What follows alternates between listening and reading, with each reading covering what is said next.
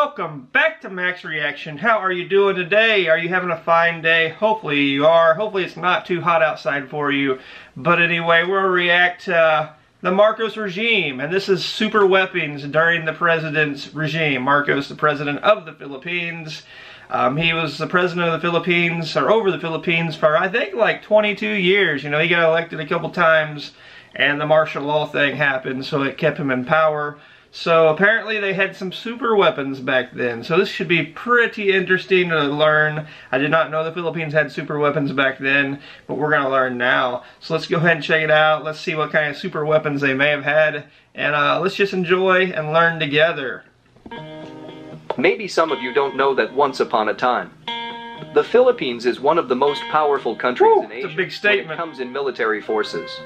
According to some research about the history of armed forces of the Philippines owned numerous number of fighter planes, jet fighter, attack helicopters, warships, a submarine chaser, war tanks, and one of the most advanced super weapons in Asia named Bongbong 1. Bongbong 1. So today in this video, we will talk about how powerful is the Philippine military forces during the President Marcos regime. Sounds pretty powerful. The military forces with the most modern equipment in Asia that you could never imagine as of today.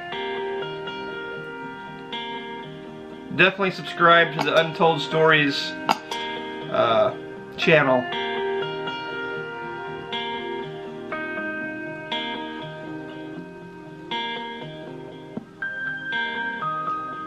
According to some research, only 3 countries around the world owned, bought F-8 fighter aircraft. Aside from France and the United States, the Philippines is the only country in Asia who owned bought F-8 Crusader. Bought F-8 Crusader is a carrier-based air superiority jet aircraft, gained fame during the Vietnam War in the 1970s. Wow. By destroying 19 Vietnamese aircraft in an air-to-air combat during that war. That's a lot. During the Marcos regime, the Philippines acquired 35 units of bought F-8 Crusader in 1977. However, these aircraft were destroyed during Mount Pinatubo eruption and have never been replaced after the Marcos regime. That's a shame. The Philippine Air Force also acquired 19 units of F-5A and 3 units of F-5B light fighter aircraft from 1965 to 1967. F-5A Freedom Fighter aircraft was also used by the very famous Blue Diamond aerobatic team in 1968. The Blue Diamond is a national aerobatic team of the Philippine Air Force and one of the oldest formal flying aerobatic teams in the world.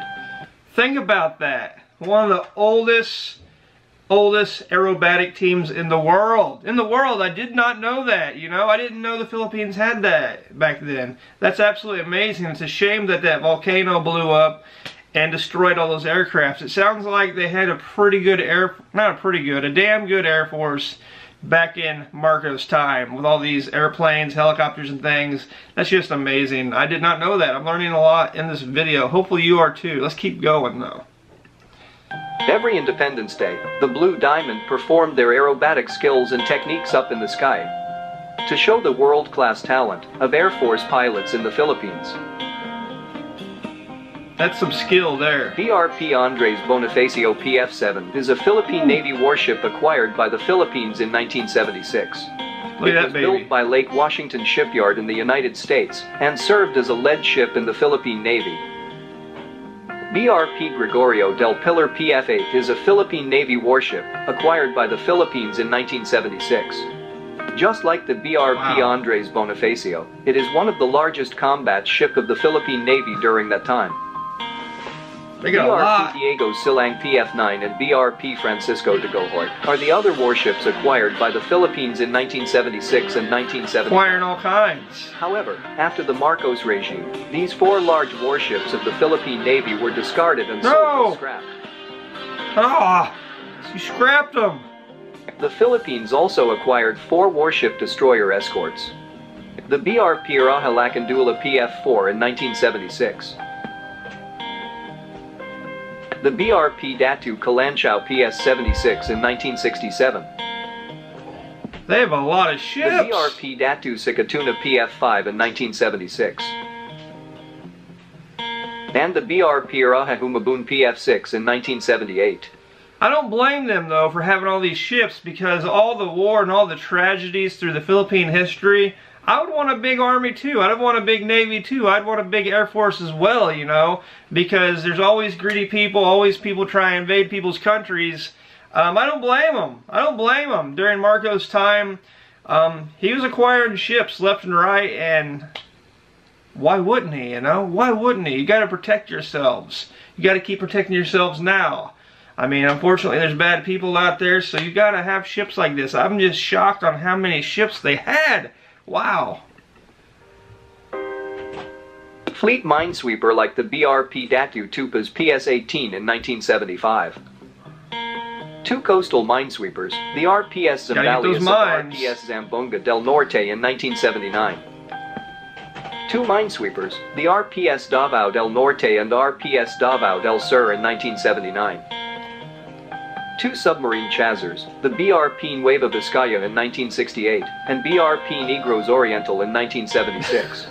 They're still 26 units of amphibious warfare vessels, where some of these units are still active until now. 26. That's a big fleet. And the hospital ship, the RPS Hospital Nang Tulungan in 1975. During the President Marcos administration, the Philippine Army has a secret program named the Santa Barbara Project. A secret It's not secret if you're telling us right now. Now it's not secret. I guess it's over with now, though, but... project where the Philippine Army is developing a locally made missile called Bongbong 1. Ooh, the Bongbong 1 missile has a 12 kilometers firing range, and it was built by the Filipino scientists, with the help of German engineers and scientists. Looks From lethal. 1972 to 1980, these missiles were successfully tested 37 times in Caballo Island. On September 1975, after the successful launching of 4 Bongbong missiles, many people asked why is the Philippines making its own missile program. President Ferdinand Marcos then replied, What did he say? The defense of the Philippines cannot be left to alliance with other countries. That is true. We must assume that there will be contingencies, where even the United States may not be ready to come to our assistance. During that time, the Philippines had already a successful missile program, while China was still developing its first missile program. There's also a report that President Marcos had an underground submarine program together with his missile program.